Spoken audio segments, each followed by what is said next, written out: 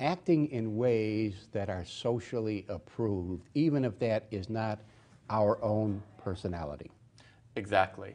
Again, covering would be a situation in which you had some sense of your authentic self, whether that be a racial self, whether that be self based on gender identity or sexual orientation or religion, and that society would nonetheless force you to downplay or to hide that in the public Let's give people some examples so that they'll understand exactly what it is you're talking about.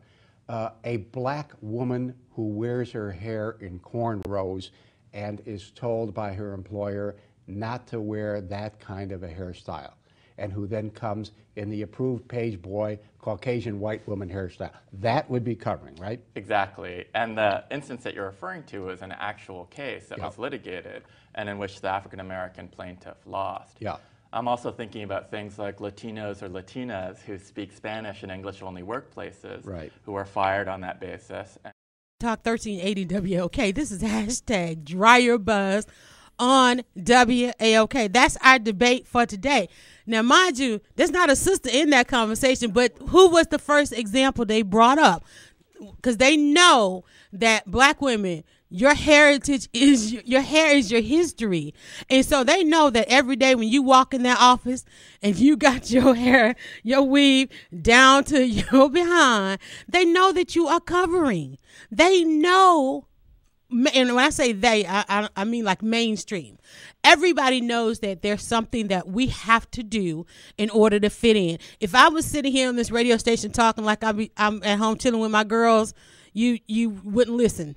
You know, I never would have made it past the door.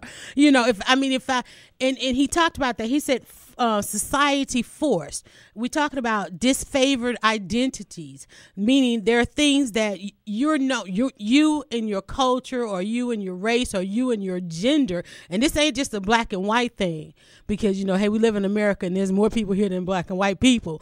But there's something about you yourself that you disfavor, not necessarily mainstream, but there's something about you that you disfavor that you feel will keep you out of mainstream. Going to work every day is, in fact, you fitting into mainstream. If you don't own your own company, you are covering, because you, in your mind, you know that there is a belief system that you have to follow in order to survive.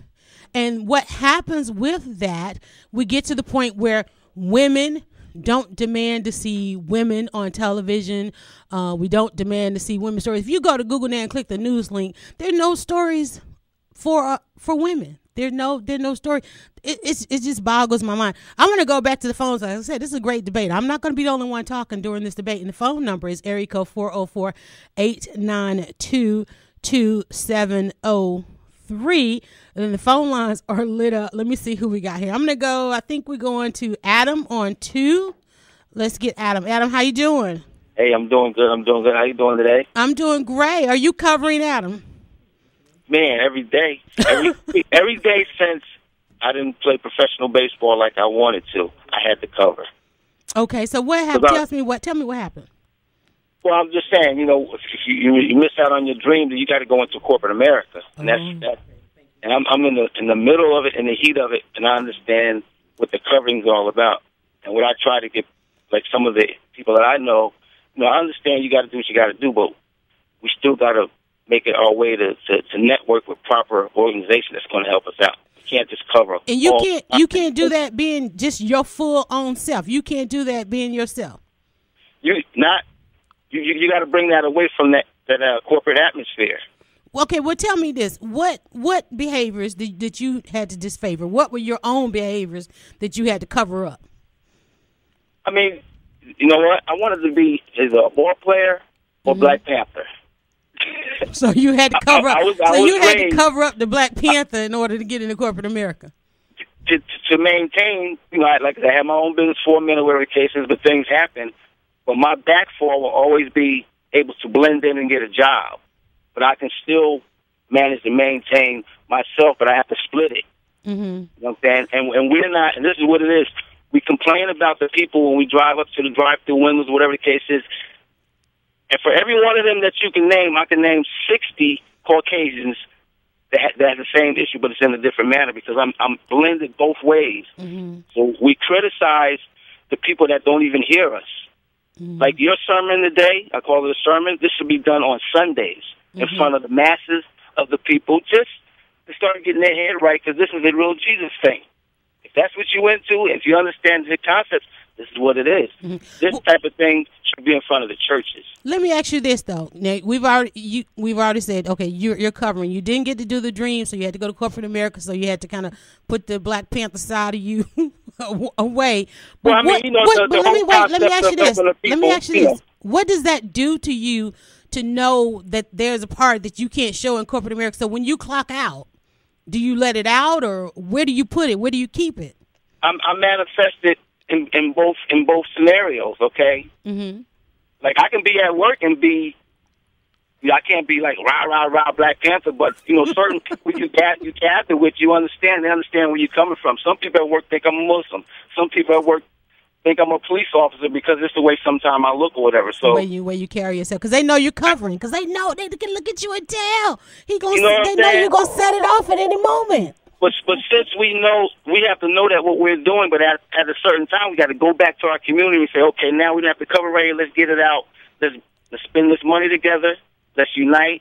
Everybody ain't going to do it. We're going to have people that are critics or whatever the case is, because Obama was our first incentive to say, we got this right now. We blew it because we didn't go out in the midterms and all that. We shut it down because we're so busy covering. We're so busy covering. We missed the cover.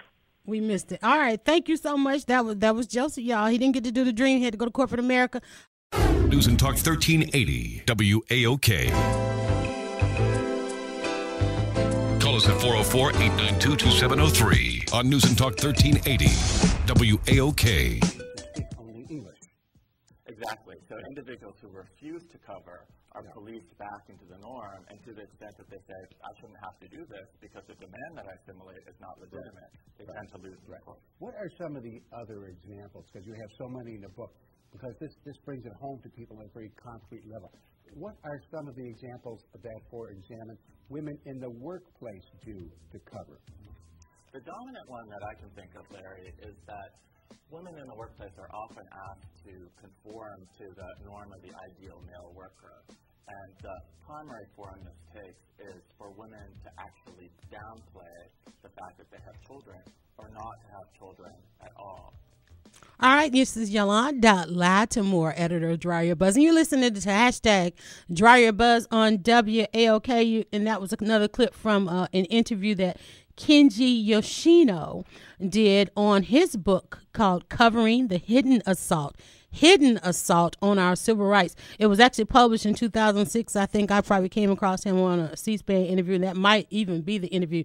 And I bought the book because there's always the conversation that we have when we talk about our civil rights and we talk about fighting this war and this, the racism and prejudice and all this stuff that's going on. But a lot of times in the true fight, we oftentimes have to fight with those who look like us, women against women, gays against gays, minorities against minorities, is a very strong part of this. And it plays out in your social media. When I look down your stream and you're a Black woman, but you've shared nothing about Black women. You share and you shopping all over the world, but you don't shop with women or men and gays. I mean, it's the same thing.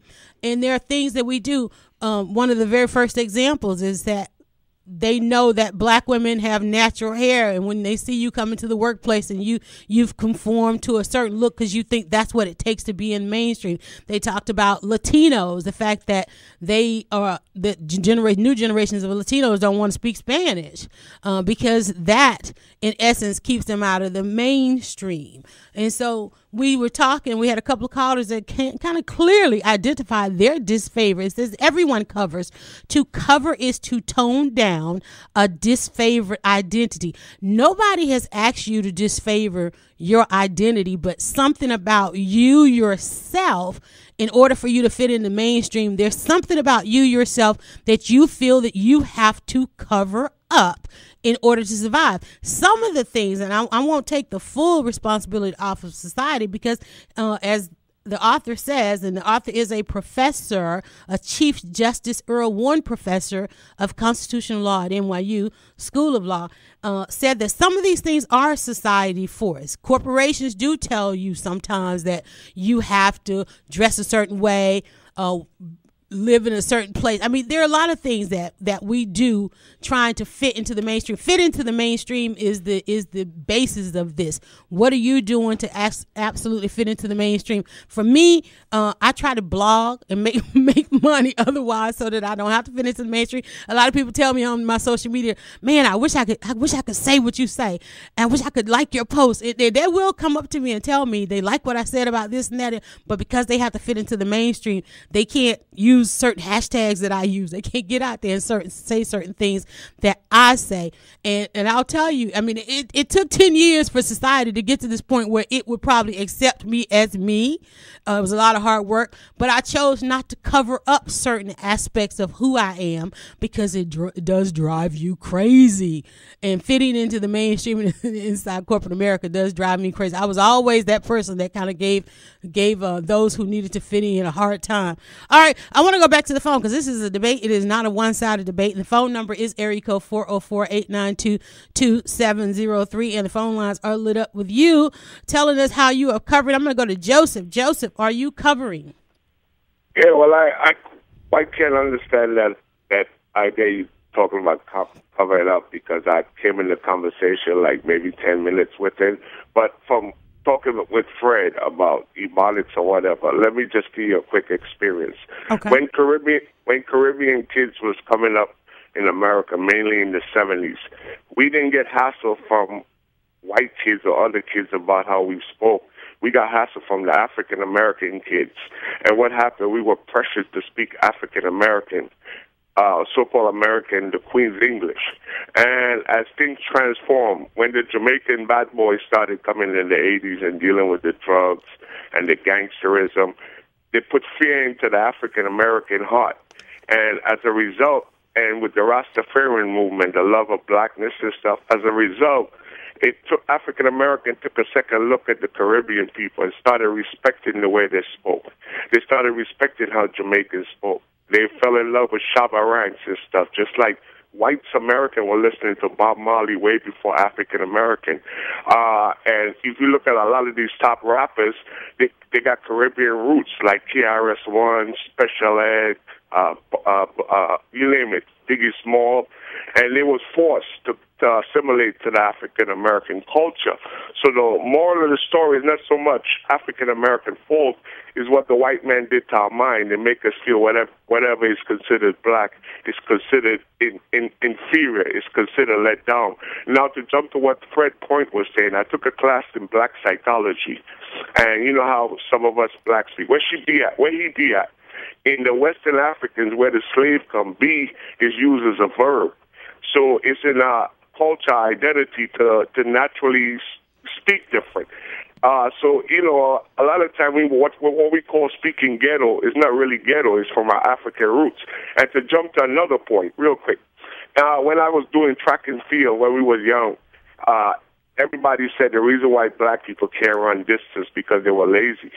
And that made people felt inferior. I always try to prove people wrong. I went on, I couldn't run distance, no matter what. But the reason why blacks in America are not good at running distance because we came from West Africa. West Africa knows to have what you call fast twitch muscles, which is good for speed, but not for distance. Now, the best runners, long-distance runners in the world is from Kenya and Ethiopia, from East Africa. Another point is they used to say black people can't swim too good because they're too poor to afford a pool in the backyard. And that's not true. The reason why a lot of blacks don't make good swimmers because our bone are denser.